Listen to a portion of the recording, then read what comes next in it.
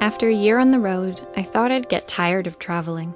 The endless clatter of railways, highways, and everything in between.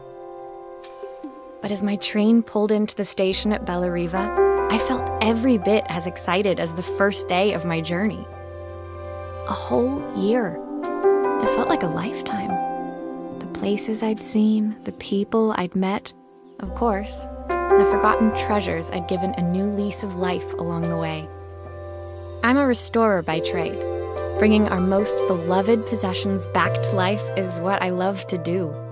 I'd been traveling for months, working my way from one town to the next, fixing everything from family heirlooms to VCRs. Bellariva was my chance to take a break. Unfortunately, that would have to wait until after I'd unpacked.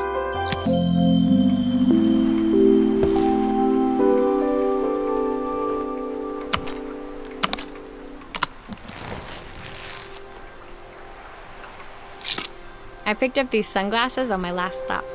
Hopefully I'm cool enough to pull them off. I saw a guitarist wearing these at a show once.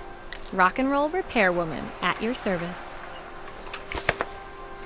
My passport. Not many blank pages left now. The tools of my trade. No hope of restoring things without these.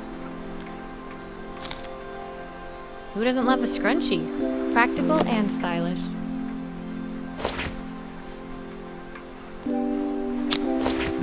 My favorite overalls.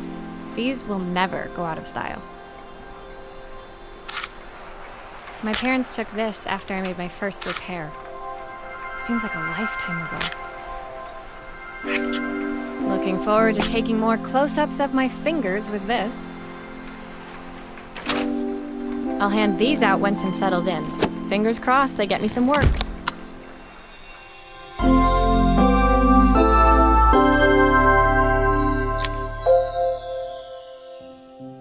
Finally, I'd made it to Bellariva.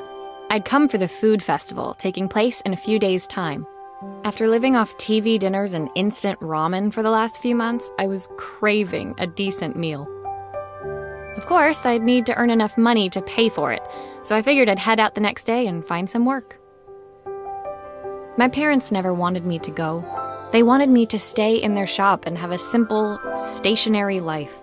I knew there was a world out there, beyond the four walls of our antique store, that I had to be a part of.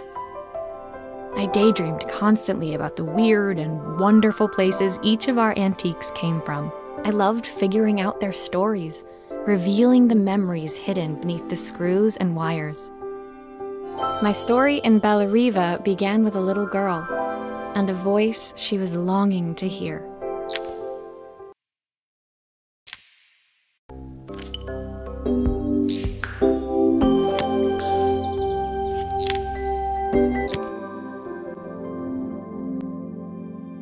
It was my first morning in Bellariva, and I couldn't wait to leave my hotel and explore. It was a quiet town, its streets and alleyways basking peacefully in the hot morning sun. In the main square, meanwhile, preparations were underway for the festival in a few days' time. As I handed out my flyers, I wondered what the people of Bellariva would need me to fix. So far, everything here seemed perfect. I was starting to worry I'd made a mistake when I felt someone tapping me on the back. Hi, I'm Izzy. Do you know how to fix things? It was a little girl, maybe 7 years old, who must have gotten hold of one of my flyers. She rummaged around in her backpack until she hauled out a battered red cassette deck. My tape is broken and I can't make it work anymore. I tried to fix it myself, but there's this metal thing in the way. Can you try?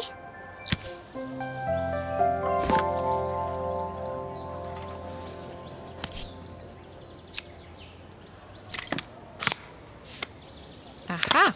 Those batteries look like they need replacing. Luckily, I have some spares.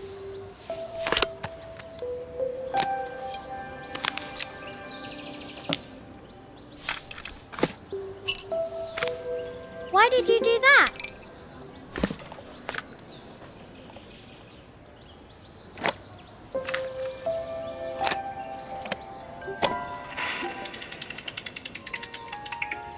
Will you dream a dream for me? If I sit by your side and hold you so tight, know that... When it finished, Izzy picked up the tape deck and tucked it carefully into her backpack. Thanks, Maria. You're the best person at fixing things ever. No problem. Who was that singing? They're very good. It's my mum. She's not here anymore. Izzy trailed off. It was the kind of silence a cassette tape would never be enough to fill. When Izzy's friends called for her, she dug deep into her pockets, looking for something to pay me with. Eventually, she produced a grand total of a stick of gum, 3 mismatched buttons, and a yo-yo. I usually preferred a check, but Izzy looked so serious, I wrote out a full receipt. She seemed like a happy kid, but beneath it all, part of her life had been shattered. A part I wouldn't be able to fix.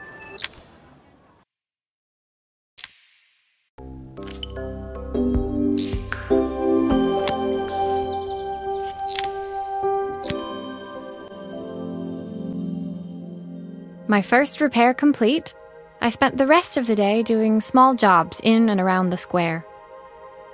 I was exhausted when I got back to my hotel and found a message asking me to make one more visit.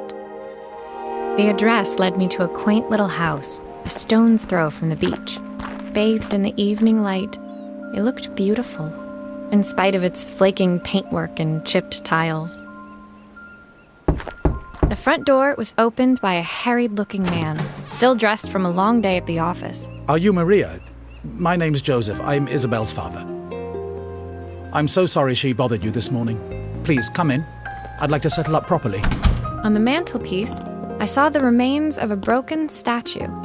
Without thinking, I picked up a fragment. Ah, my father's statue. What's left of it, at least. Yet another way I'd have disappointed him. It survived 100 years in this family. But 5 minutes with Isabel and... Do you think you can salvage it? Will you be able to see the glue afterwards? I don't want people seeing the cracks.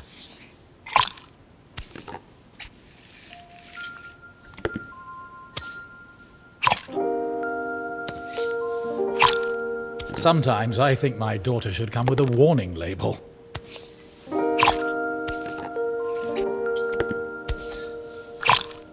Is this glue really strong enough to hold everything together?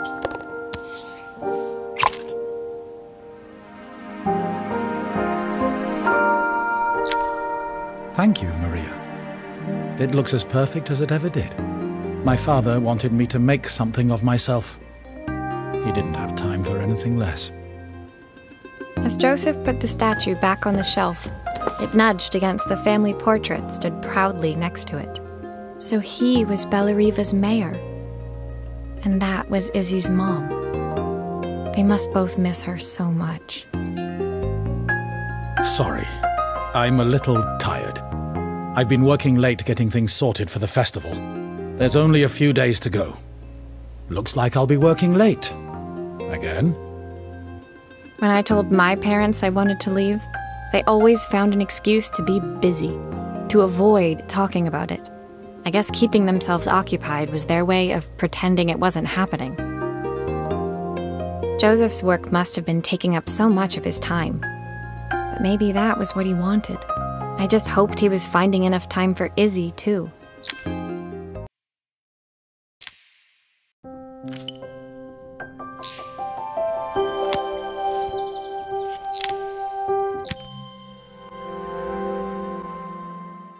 My second day in Bellariva dawned bright and clear, another beautiful sunny morning. Walking into town, I passed cafes overflowing with customers cradling their morning coffees. I stopped, breathing in the smell of roasted coffee beans and freshly baked pastries. I was about to go inside when the owner of Carmen's, the cafe next door, stopped me. Hello, Maria? Were you here yesterday handing out flyers? I have a job for you. Her place was petite, tucked between its competitors as if hoping they wouldn't notice. Judging by the empty tables inside, though, her potential customers hadn't noticed it either. It's a bit slow today, but we're just getting started. I'm sure it'll pick up soon. As Carmen chatted, she walked over to the counter and returned with an old rotary phone. At least I've got plenty of time to practice my recipe for the festival. It's a new special I've been working on. I was hoping to call my sister for some, seasoning tips, but it won't connect. Can you see if you can figure out what's wrong?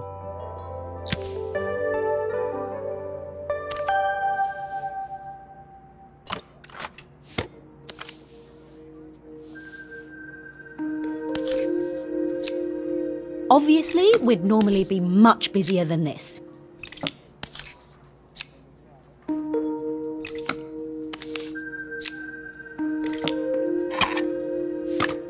You can fix it, can't you? I can't afford to replace it.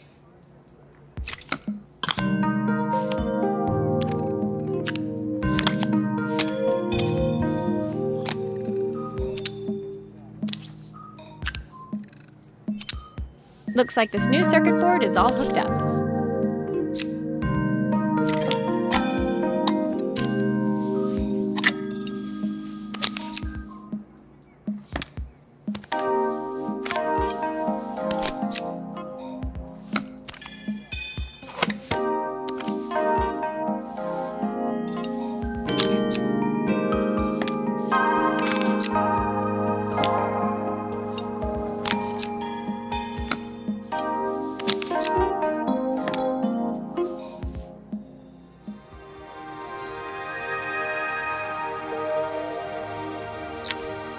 When I handed the phone back to Carmen, she seemed almost reluctant to take it from me. So it's all working now, is it? I don't have to leave it to dry or let it cool down? Nope, it's ready to go. It'll be ringing off the hook in no time. That's if I can pay my phone bill anyway. And the rent and the suppliers. Anyway, take a seat and I'll be right with you. Your coffee's on the house. I sat at one of the empty tables, while at the counter, Carmen had started dialing the phone. Hello? How's my favourite sister doing today? As she talked, Carmen became more and more tense. This didn't seem like a call for some cooking advice. I know I still owe you from last time, but I can't afford to take part in the festival if I don't pay. I could almost feel the eye roll at the other end of the line. You don't need to be here, though. Can't you just put the check in the post? When the call ended, Carmen brought me my coffee, her hands trembling. Sorry about that. My sister's decided to fly in for a visit. Oh, God, I have to get ready. Actually, I might have another job for you. Can you come by tomorrow?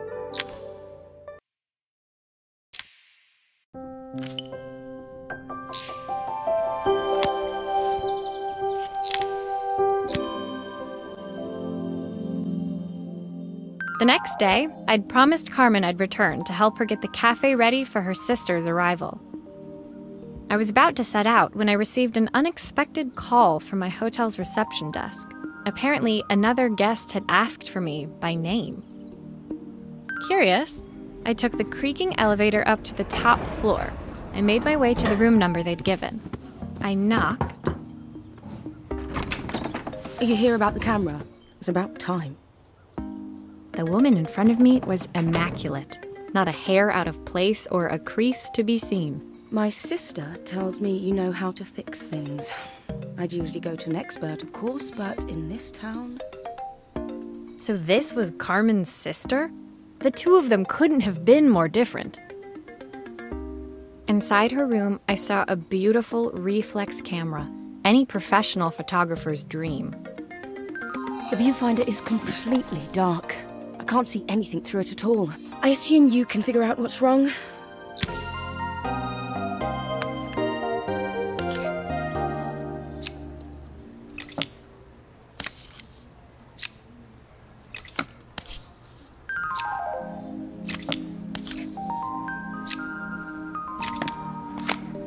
I don't suppose you've fixed anything this valuable before.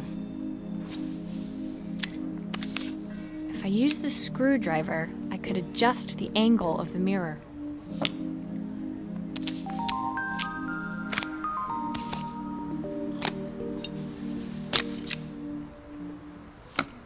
Perfect. Now the viewfinder should be working.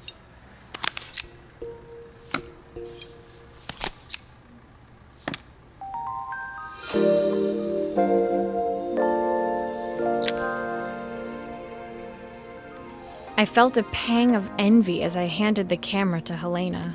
I put my disposable to shame. I picked it up on my first trip to Paris. It's a 1958 limited edition, the first of its kind. It cost me 3 months' salary, but it was worth it. I had no idea what 3 months' salary meant to Helena, but I was pretty sure it was more than I could afford. It was strange, really, that we were even staying in the same hotel. I'd picked this place because it was cheap and cheerful, but surely she could afford somewhere better? She took some test shots, fiddling with the camera settings until she was absolutely satisfied. This work is immaculate. At least there's one person in this town who knows what they're doing. Sending you to me might be the first thing Carmen's actually gotten right. I wondered why Helena had bothered coming if she thought so little of her sister. I hear nothing from her for weeks, and then when she finally does call me, all she wants is money. If she thinks I'm lending her another penny, she'll have to convince me it's not a total waste of time. That didn't sound good. If Hurricane Helena was about to hit, I hoped Carmen was ready.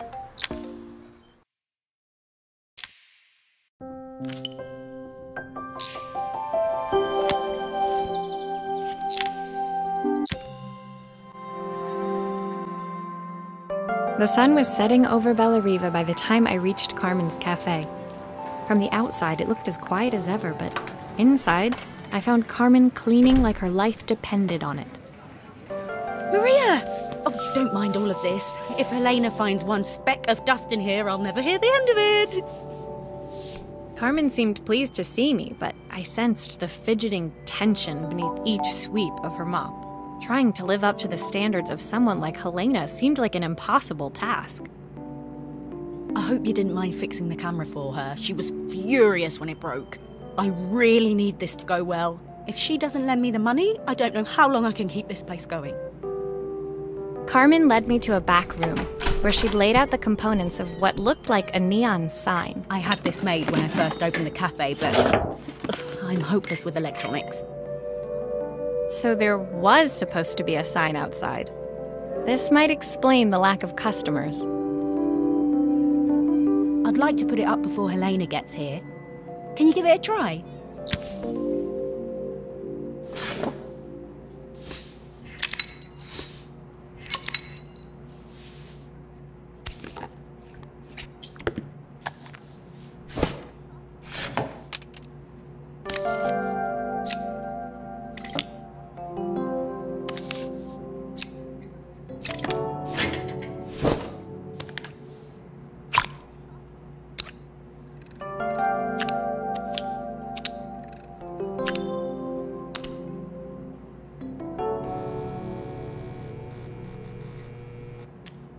I don't know, it's a bit, flat.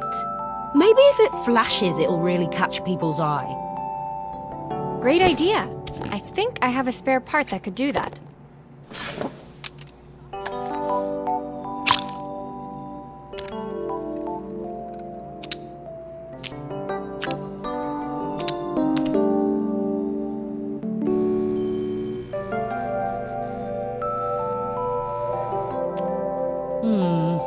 It still needs something else. Maybe we can add one of these.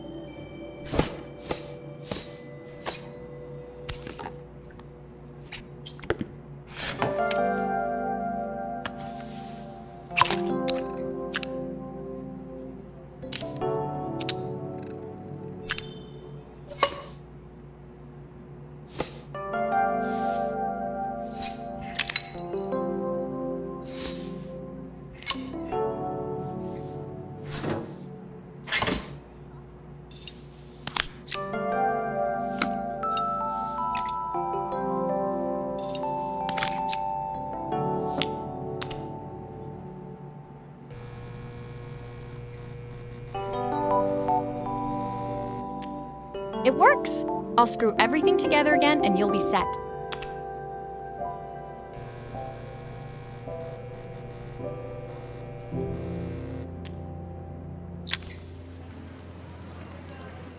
The sign fixed, we headed outside and mounted it carefully over the cafe door. Oh, that's perfect, Maria. It looks just how I imagined it. When I had this sign made, it all seemed so simple. Oh, I can't believe I might have to give it all up. I hope I've done enough.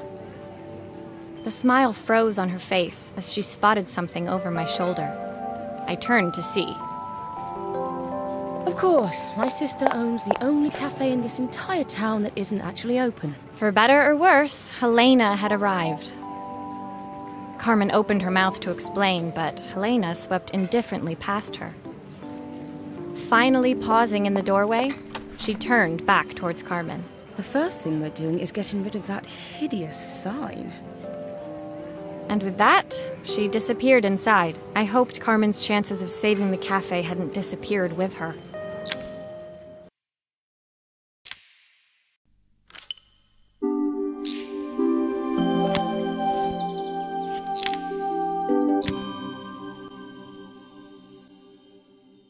It was the day before the festival, and the whole town was busy getting ready. I had more work than I knew what to do with. When Joseph called with another job, I was craving the cool quiet of his and Izzy's seafront house. I'd barely reached their front door when I heard someone calling me. Psst, Maria, I need your help. Quickly, it's top secret. It was Izzy, peeking out from the side of the house. She beckoned for me to follow her. She led me through to a beautiful, unruly garden overflowing with flowers of every color. Nestled among them was a playhouse, its doorway almost completely obscured by a towering rose bush. You have to squeeze past it and breathe in real small, like this. Izzy took in a big gulp of air and crawled through the gap and into the playhouse. I hadn't planned on crawling in the dirt today, but the life of a repairwoman never did run smooth. On the table inside, there was an electronic toy. Not exactly the usual stock in my parents' antique shop. I had an accident. I didn't do it on purpose or anything, but it won't turn on anymore. Can you fix it for me?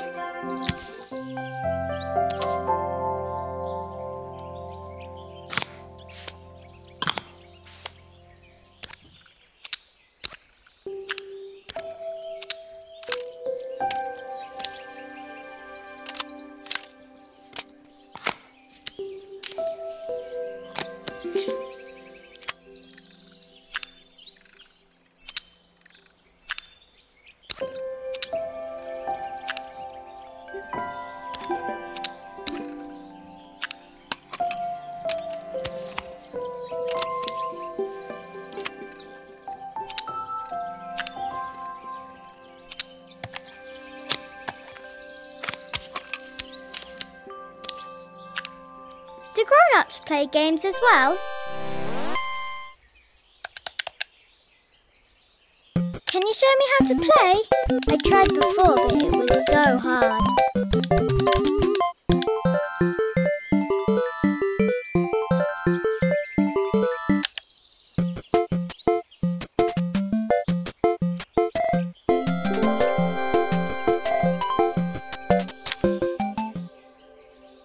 Her toy fixed, I watched Izzy retreat into its screen, taking refuge in a 3-inch world of her own. Well, I'd better head inside. Your dad is waiting for me. Please don't tell him about the game. He'll think I broke it on purpose. Why would he think that? Because, well, I kind of dropped it really hard at the wall. Izzy looked down, scuffing her shoes on the worn floor of the playhouse. My dad said I had to go to this stupid festival tomorrow and put on a stupid dress, and I don't want to. All he cares about is working. He never wants to see me unless it's for his job. I'm not going. He can't make me. With that, Izzy dove back through the rosebush and disappeared into the wilds of the garden. She was so young. She couldn't be expected to see that her dad was struggling too. It made me think, had I really tried hard enough to understand my parents' point of view? I was so focused on the adventures ahead of me. Maybe I didn't care enough about leaving them behind.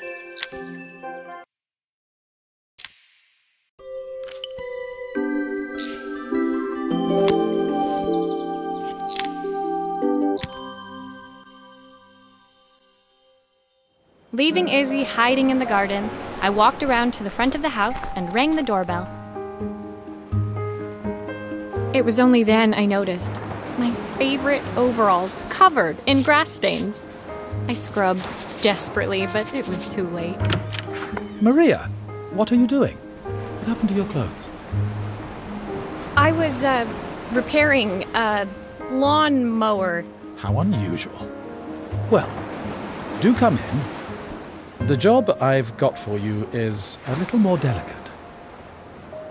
Totally embarrassed, I walked into an orderly room filled with papers and ledgers. So this was his office. You must be so busy getting ready for the festival. Are you looking forward to it? Of course. It's traditional for the mayor to judge food from every cafe and restaurant in town. I'll be declaring the best chef in Bella Riva by this time tomorrow. Speaking of which... He unclipped the watch from his wrist and very carefully handed it to me. I'll have a tight schedule to follow, but my watch stopped working a while ago. Could you see if you can make it tick again?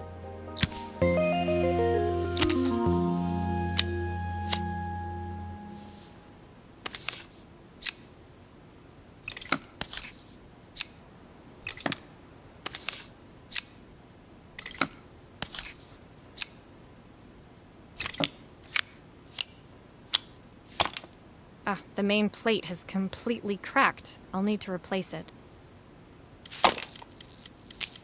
The cogs look good, though. If I'm careful, I can reuse those.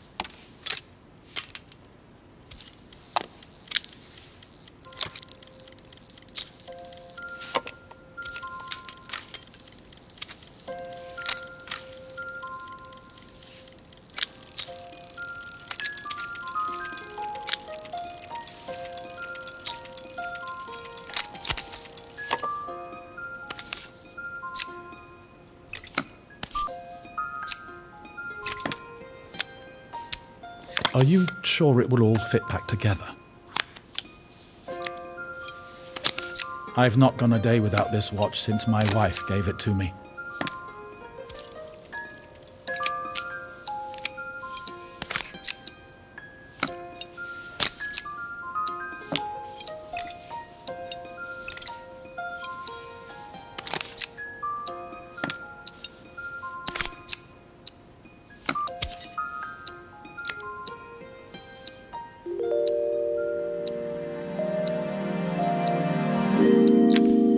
As I handed the watch back to Joseph, my fingers traced over the engraving on the back. I hoped fixing this was one small way I could help him move forward. I can't believe it's working, Maria. Thank you. My wife was a brilliant woman. Feeling this ticking on my wrist, it makes me feel like she's still here. Watches measure minutes and hours like they're infinite. I didn't know we had so little time. Even with Isabel, I barely see her. And when I do, she acts like she hates me. Just then, the phone rang. Even when he was at home, his work was never done. Sorry, Maria. I have to take this. I'll see you at the festival tomorrow. As I left, I turned and saw him pacing the floor of his office, his watch glinting in the afternoon sun. I hoped its quiet ticking would at least bring him some peace during the busy days to come.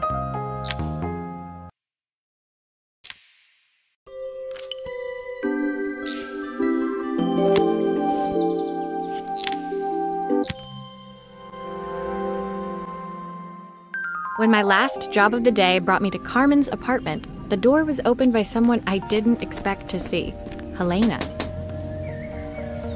Sorry for inflicting this mess on you. Carmen's never seen a knick-knack she doesn't want to buy, apparently. Carmen's apartment was a little chaotic, but totally charming. It was easy to imagine her living in a place like this. It definitely wasn't Helena's style. She seemed more upmarket than flea market. I wondered why she was even here. We're having a clear out, or at least I am. Carmen's not helping, as usual. There's a market at the festival tomorrow. I'm selling some of these things to make her some money. She says she has nothing when there's all this stuff right under her nose. Helena stepped delicately past the items on the floor and reached down to pick up one from the pile. Look at this slide projector. Our parents treasured it, but Carmen treats it like a piece of junk. Can you take a look?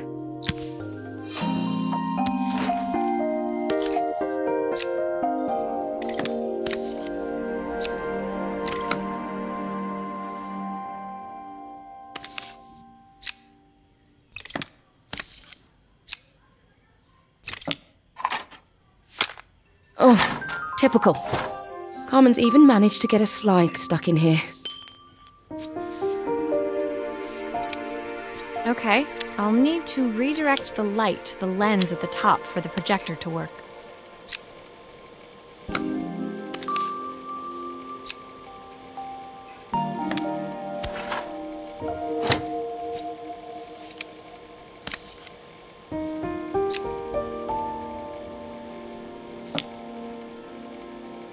I was so excited when I moved to the city. Carmen, she looks so sad.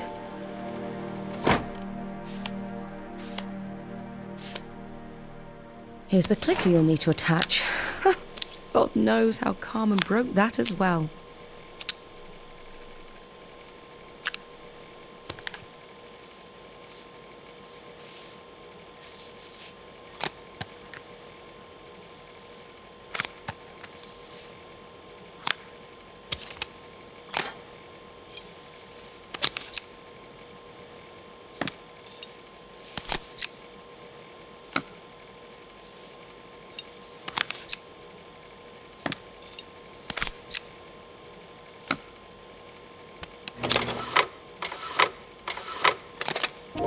When we were younger, Carmen was always following me around. I suppose she looked up to me. A cool older sister. She used to ask me when I was coming home, but I was always too busy. Helena was transfixed, staring at the two young sisters the projector had brought glaringly into focus. I never meant to let her down. But you haven't, have you? You came all this way just to help with the cafe, plus the money. That's the problem. There is no money. I lost my job a few months ago. My savings are almost gone. I have nothing. Carmen thinks I'll throw my checkbook at her bad decisions and make them okay. But I can't. Not this time. You know, the funny thing is, I came here wanting to tell her the truth. But she's so infuriating. How can I ask her for help when all she cares about is herself? Helena fell silent, shrinking under the gaze of her younger self, projected onto the wall. We drifted so far apart when I moved away. It felt like the only thing keeping us together was my bank balance. I know I have to tell her the truth. It isn't fair. But I already lost everything else. What if I lose her too?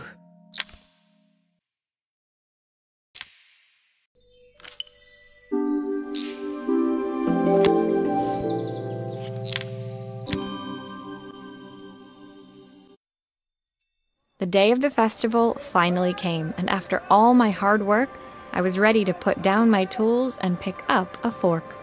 The smell as I entered the main square was incredible. Each stall was selling food even more delicious than the last. The competition would start any minute.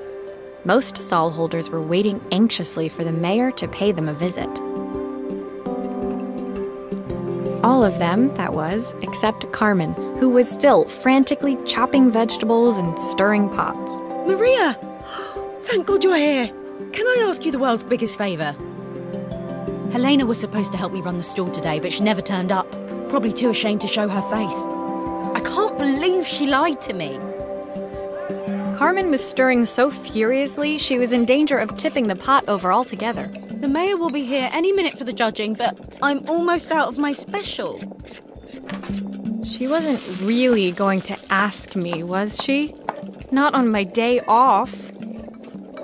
I have a stove ready to build and everything. Can you set it up and make me a spare batch?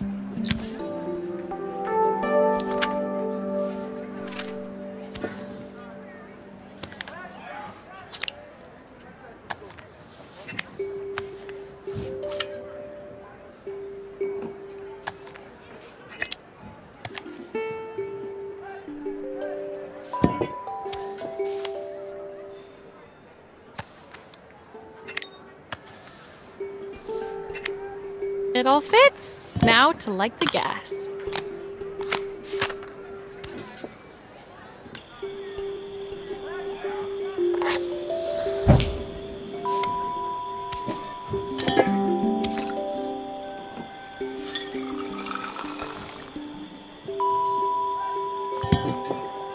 I think that pot is really boiling now. Smells great if I say so myself. Here are the ingredients that Carmen's given me. What to add first?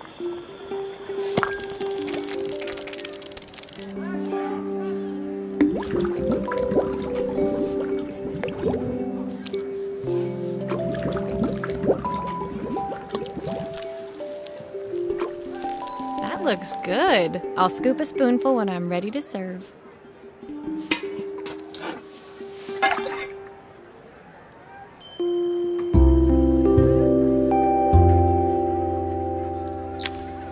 My part done, Carmen took over and added the finishing touches. It was just in time, and a moment later, Joseph arrived with Izzy in tow.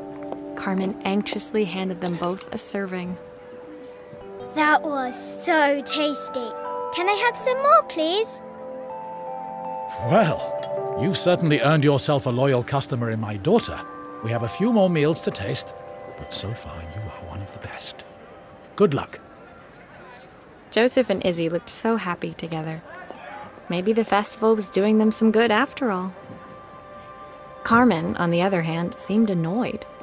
But why, when it had all gone so well? I wish Helena was here to see this. She's so convinced I'll never succeed at anything.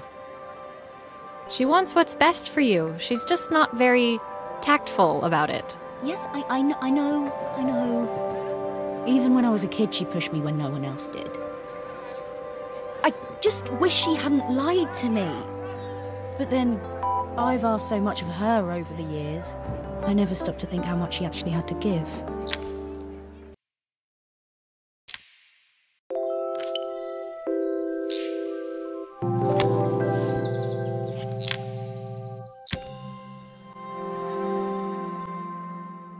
The festival finished. I only had one day left before I had to catch my train and leave Bella Riva behind. I couldn't go without saying goodbye to Carmen, so that evening I made my way to the cafe. It was unrecognizable. She'd done it. Best food in Bella Riva. Half the town was outside waiting to see what the fuss was about. Maria! My favorite sous chef, come on through. It was Carmen, acting every inch the successful cafe owner she deserved to be. Even Helena was there, serving the coffees. This was the last place I expected to see her after yesterday's drama. Carmen led me through to a balcony upstairs, where she brought out an old record player. I found out where Helena was on the day of the festival. She was selling her camera to clear the cafe's debts. But then she didn't have much left for herself. So, I've asked her to come and stay with me for a while. We have a lot of catching up to do. I wanted to give her this, to cheer her up. We listened to it all the time when we were kids. Do you think it has one last tune in it?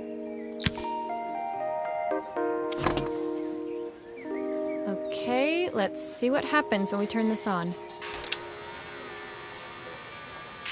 The speaker isn't connected properly. I should check the wiring. The speaker isn't connected properly. I should check the wiring. If I turn the volume up, I should be able to hear it now. It's spinning the wrong way. How can I get it to play in the right direction? It must be to do with the motor. Let's see if one of these spares can turn things around.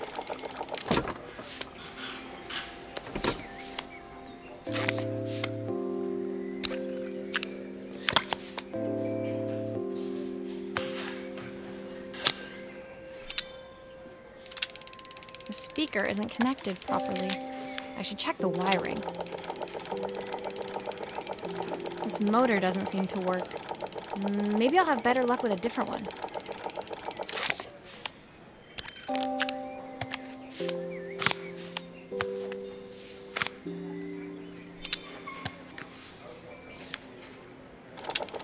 Well, it's playing in the right direction. I should check it's turning at the correct speed.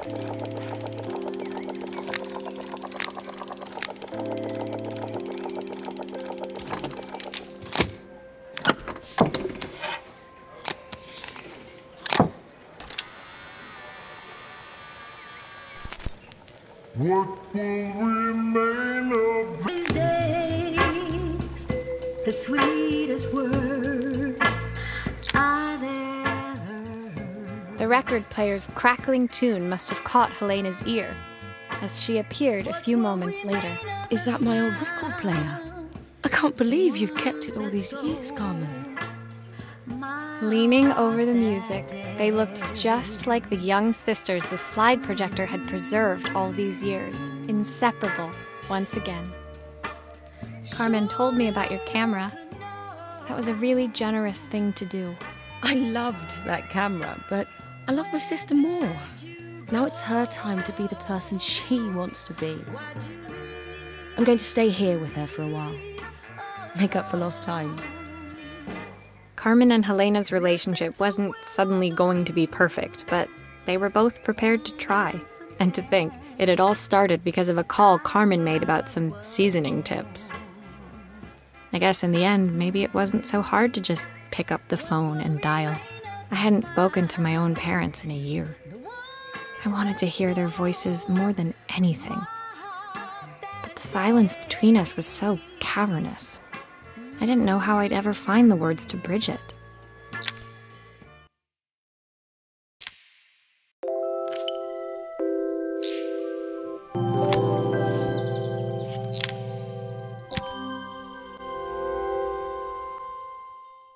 My final morning in Bellariva, I received one last call out to Joseph and Izzy's house. I knew I had to pack, but I figured I could squeeze in one final job before I had to leave. When I arrived, I found Joseph tidying up his wilderness of a garden. The playhouse was already cleared. Inside, I could see Izzy happily testing out her screw-driving skills on the back of her cassette deck. You've made quite the impression. Izzy, tells me she's going to be a repairwoman like Maria. I'm sure she could be anything she wanted if she put her mind to it. She could. She's a brilliant child. Spending the day with her at the festival, I haven't had so much fun in ages. I wanted to give her something before she starts to forget. Inside, the house was transformed, flooded with light and the sounds of the garden. It felt alive again. This would be my last repair in Bellariva, but it felt like it was the house that had really been restored. It's a music box. It used to play beautifully, but now when I wind it up, nothing happens. I'd love for Izzy to hear it sing again. Can you help?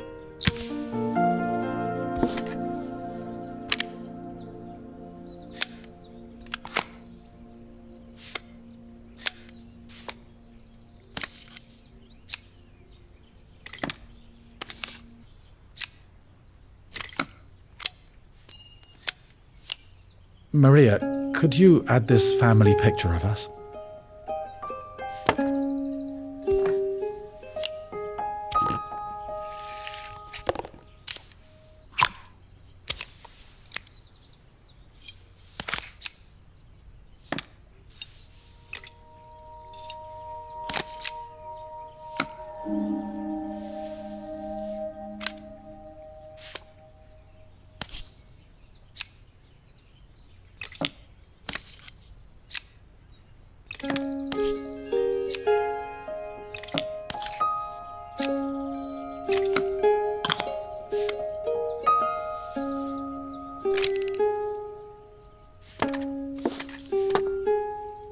This mechanism is completely broken. I'll need to take it all apart before I can fix it.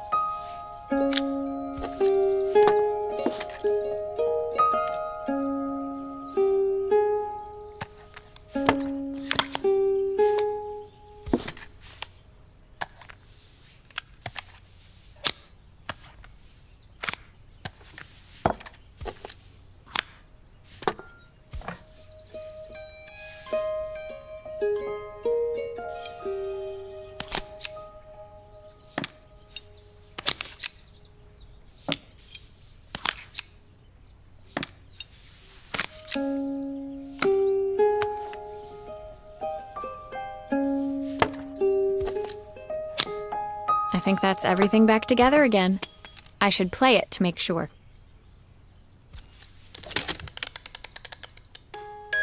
My wife used to sing this song to Izzy each night before bed, but I always worked too late to join them.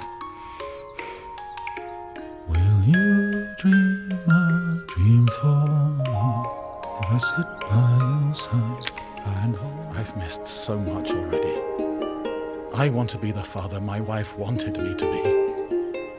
I've ended up so much like my own father, working all the time. Izzy needs me more than that, especially now it's just the two of us.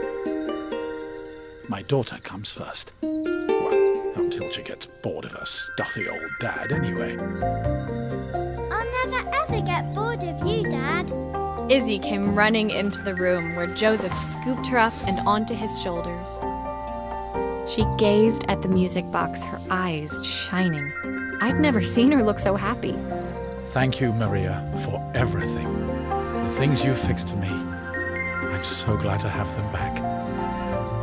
Joseph was a good father, and I could tell he was determined to be an even better one. When it came down to it, that was all any of us wanted. A second chance to make something right. My time in Bellariva was almost over, but before I left, I knew there was something of my own I needed to fix.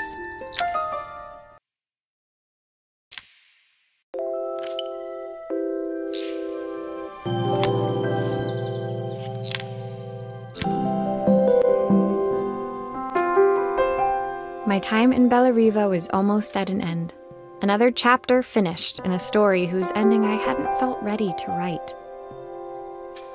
The people I'd met, the items I'd restored, they'd taught me so much about what was really important.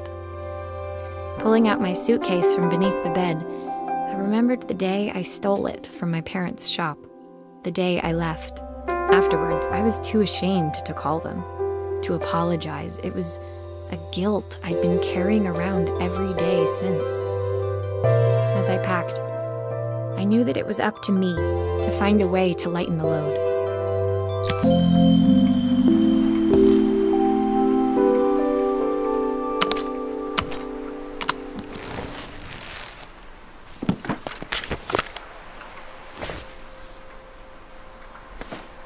Helena gave me these designer shirts. Not sure I'll pull them off as well as she does. Joseph's idea of light reading for the train. It does look thorough. My parents would love Bellariva. Maybe I can convince them to make the trip. The recipe for Carmen's special. I'm under strict instructions to guard it with my life. My train ticket. I can't believe it's time to leave Bellariva behind. Izzy gave me this in exchange for my repair manual. She'll be a pro in no time. The soundtrack to my travels. I'll be listening to this on the journey.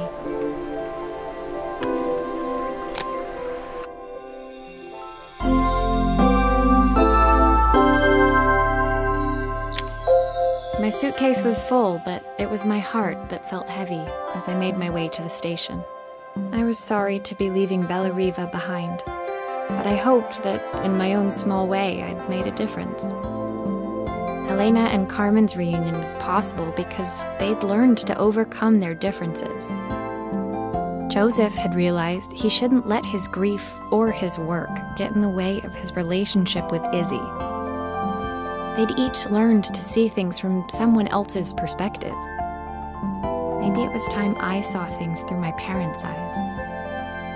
I knew it would be easier to jump on the next train, put even more distance between us, but I finally felt ready to talk to them. I just didn't know if they would feel the same. Did I even remember their number? I wasn't sure until I reached for the phone and it all came flooding back.